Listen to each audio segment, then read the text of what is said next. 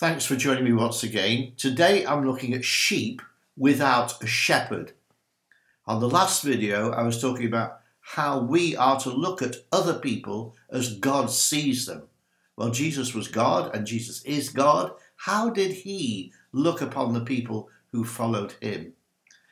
Well, I'm looking in Matthew's Gospel today to find the answer to that. Matthew used to be a hated tax collector for the Roman army of occupation of Israel.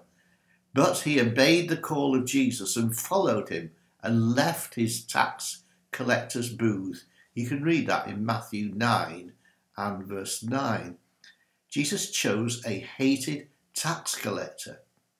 But think about it. This man was used to keeping accurate records of what each citizen had paid in their taxes. He remembered the less important details. He knew people. He remembered things about people. So in that sense, he was an ideal witness of what Jesus did and what Jesus said as he went about his ministry. Now I'm going to be reading a couple of verses from Matthew 9, verses 35 and 36. And I'm very happy to show you this new translation of the Bible that I've just bought. Kenneth Wuest, the New Testament, an expanded translation. I'm so pleased with this new translation of Kenneth Wuest. It's brilliant. He paints pictures with words. He's very, very good. He's given enough words to show the true meaning of the original Greek. So it's very accurate and very easy to read. So here it is in Matthew 9, 35 and 36 in that translation. Jesus went about all the cities and villages, teaching in their synagogues, proclaiming the good news of God's kingdom and healing every disease and every sickness. And having seen the crowds, he was moved with compassion concerning them, because they were exhausted by their troubles and their long, aimless wanderings, and had thrown themselves on the ground in an utterly prostrate condition, as sheep not having a shepherd. And I think it's a very good illustrative way of explaining how Jesus saw the people and how he responded. Is coming up in a minute. Now, Wuest is an expanded translation from the Greek. Can you see in this images that he's painted with words, people just wanting Jesus to give them a free meal or a healing or maybe to free them from demons, but in total frustration and desperation, throwing themselves flat on the ground as sheep without a shepherd. Let's see what the response of Jesus, the response of love that Jesus made towards the people.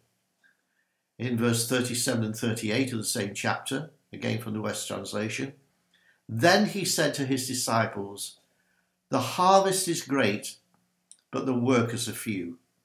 Therefore, beseech the Lord of the harvest to thrust out workers into the harvest."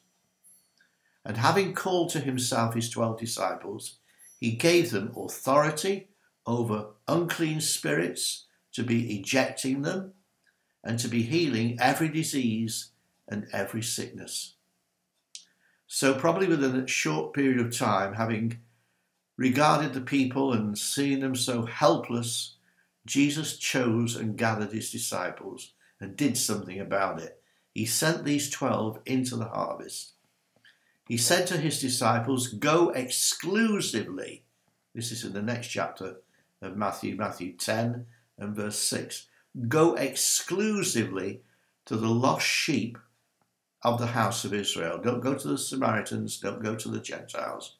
Go to the lost sheep of the house of Israel. Now these were his instructions in Matthew 10, verse 7 and 8, again from the Wuest translation. "Go and make a public proclamation with such formality, gravity, and authority as must be listened to and obeyed." So when you go, you don't just preach it, you preach it with formality, gravity, and authority. Make a big deal of this proclamation. It must be listened to and must be obeyed. And this is the proclamation. The kingdom of heaven has come near and is imminent. And when you do that proclamation, look around and heal those who are sick, raise the dead, cleanse the lepers, and eject the demons. Those were his radical instructions that the disciples had to follow. As I say, he forbade the preaching and demonstration of the gospel in the cities of the Gentiles and Samaritans. That's in verse 5 of chapter 10. But everything changed when God chose Saul of Tarsus, who became the Apostle Paul. He became known as the Apostle to the Gentiles because through the blood of Christ, the gospel was then offered to everybody, Jew and non-Jew alike. And Paul demonstrated this in his preaching. He was, in a big problem with the other original disciples in the Council of Jerusalem.